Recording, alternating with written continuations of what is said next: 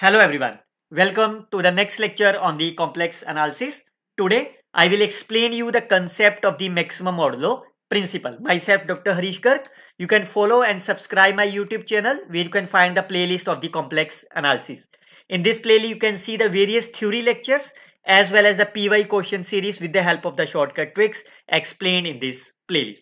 You can follow it and watch it deeply. Now, what is the objective of this today's lecture?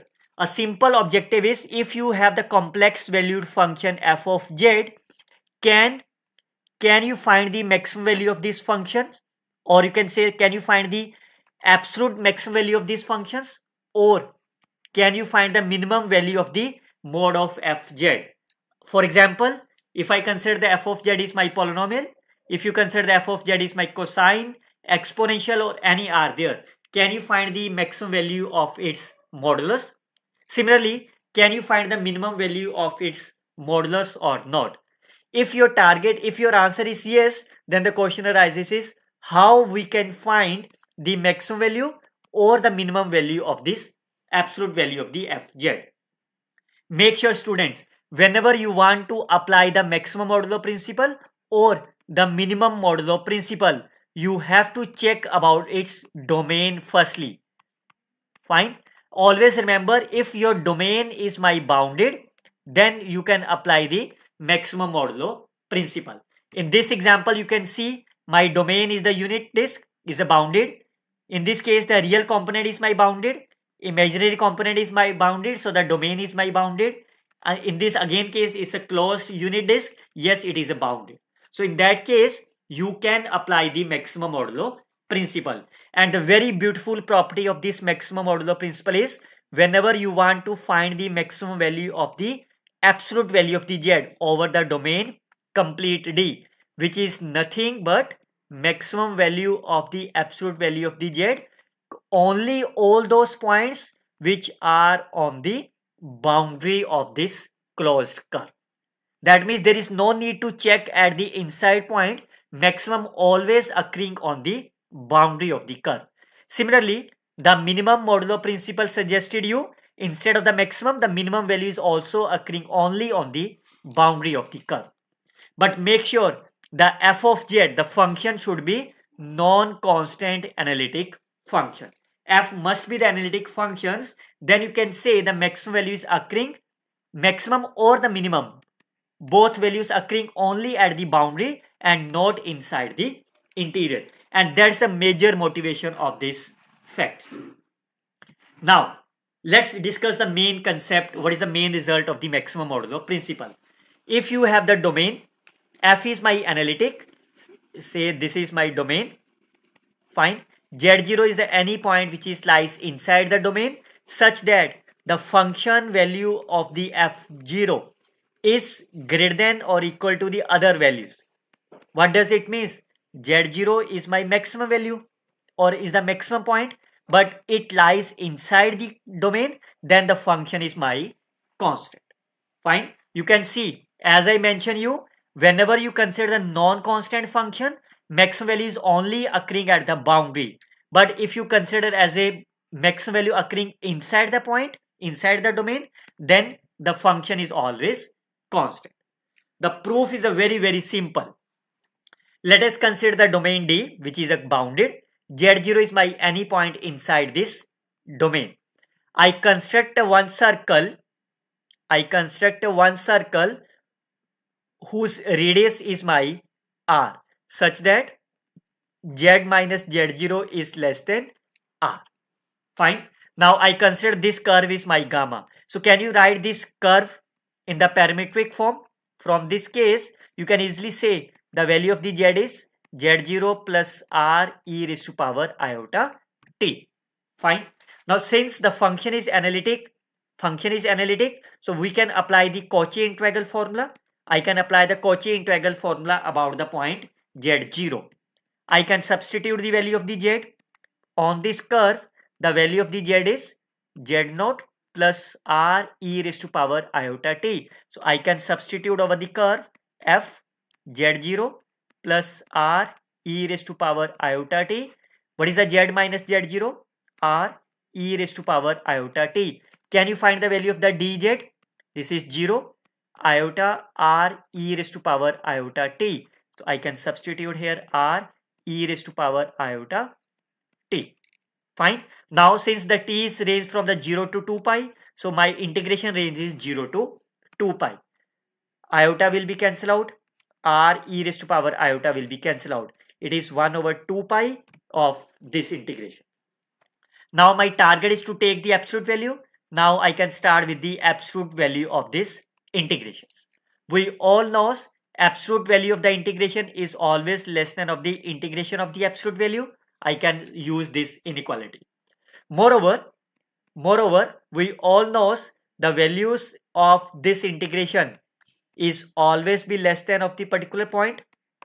Fine. So why? Because it is given to you. What is a z? In this case, you can see z is my z0 plus r e raised to power iota t. So by using these given conditions, I can write this value is less than of. Now my integration is with respect to t. This part is my constant. F of z0 is my outside. Modulus value of the f of z0 outside. So integration is my 2 pi. This value will be cancelled. It is my f of z0. Now clearly say the left hand side is my f of z0, which is less than equal to 1 over 2 pi integration of modulus value, which is less than of 1 over 2 pi integration of f of z0, and which is again less than of the f of z0. Now you can see whenever left hand inequality and the right inequality are same, that means the value of these two integrals are also same. Fine. Or you can see the difference will be 0. Again, the function is my analytic and the value of the f of z0 is greater than of the value of the z. For all those values of the z, it is given to you. So what does it implies? We all know whenever the integration of the f is equal to 0 and f is my greater than 0, this always implies f is my 0. Therefore, your this integration component is my 0. Once you can say this value is my 0, what does it mean? That means mod of z is my constant function because it is with respect to for all t. And we all know it is given that f is my analytic functions and mod of z is my constant. What does it implies? It implies mod of f. It implies f is also constant.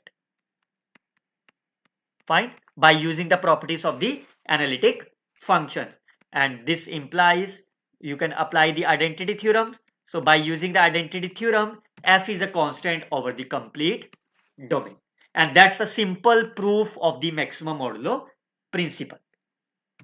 Similarly, we can discuss about the minimum modulo principle. Again, the same meaning. If you have the closed domain, if my domain is closed, then the minimum value of the fz over the complete domain, which is nothing but maximum value of the absolute value whenever z lies on the domain of the curve. So the domain I have taken is only on this blue color. That means again, whenever the function is a non-constant entire function, remember f is my non-constant entire function or analytic functions, then the minimum value is always occurring at the boundary points. On the other hand, if your minimum value occurring inside the point, then the function will be my constant. And that's again the similar proof. If f is f is the analytic functions, then there exists a point z0 which is lies inside the domain, such that the function value at the z0 is less than equal to the function values of the remaining point. Then clearly say z0 is my minimum point, but it lies inside it. Function is my analytic. The function is either the constant or the function value at the particular point is 0. The proof is a very simple. How you can prove that? I can apply the maximum modulo principle. In other words, if m is the minimum value of the mode of fz inside and on the domain D, then unless the function is constant, mode of fz is greater than m, otherwise the function is my constant. Proof is a very simple. I can apply the maximum modulo principle on the 1 over fz. This is the hint I have given to you. So let's start with this proof. What is given to you? F is my analytic functions, which is inside and on the domain, and the function is non-zero inside. So once the function is non-zero, what does it mean? 1 over fz is also analytic functions. Fine. 1 over fz is also analytic functions. Now once the function is analytic inside the D, that means by using the maximum modulo principle, 1 over fz cannot reach its maximum value inside the point D. Because if it reaches the maximum value inside the point D, then the function value is my constant. So what is the meaning of that? If by the maximum modulo principle, this 1 over fz cannot reach the maximum value, what does it mean? F of z cannot 1 over fz, it means it can't reach the minimum value inside the point D. So that means f of z cannot attain its minimum value inside the point D. Once the f of z cannot attain the minimum value, function is my analytic, f is my analytic. This implies the function is continuous within and on the domain. This implies mode of fz must attain the minimum value at some point. Fine, remember at the some point. But as we have shown, it cannot attain the minimum value inside the point. That means the minimum value is only attained at the boundary point. That means minimum of the fz over the complete domain is nothing but my minimum value only on the boundary of the domain. And that's a simple proof of the minimum and maximum modulo principle. Always remember your domain, always remember the domain must be bounded for the maximum and minimum modulo principle. And if f is my non-constant entire function or non-constant analytic functions, if f is my non-constant analytic functions, then the value of the minimum and the maximum only occurring on the boundary. On the other hand, if f is my analytic functions and the maximum or the minimum is occurring at some point which lies in the domain, then you can say the function is always constant and the function value is my 0 is the point. This is a simple maximum modulo principle. For more details, for more examples, I will explain you the various 10 plus examples in our next lecture. Till then, you can share this video with your friends and like and comment on this video. I hope you subscribe my YouTube channel as well.